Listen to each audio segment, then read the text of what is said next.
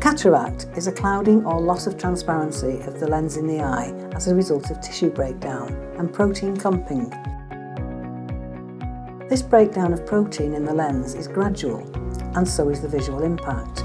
However, eventually the eye will need to be operated on.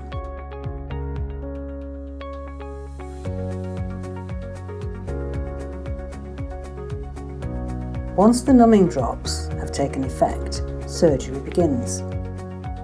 First, the surgeon makes 2 small incisions in the cornea.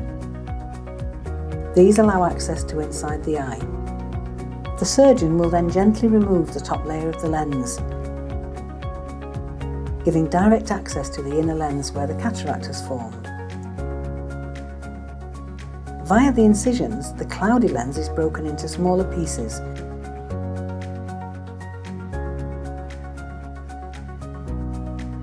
which are then removed using a tiny ultrasound suction device. Once the cataract has been completely removed, the artificial replacement lens is then implanted into the capsular bag, where the natural lens used to be, and positioned in place. As the incisions are tiny, sutures are not required.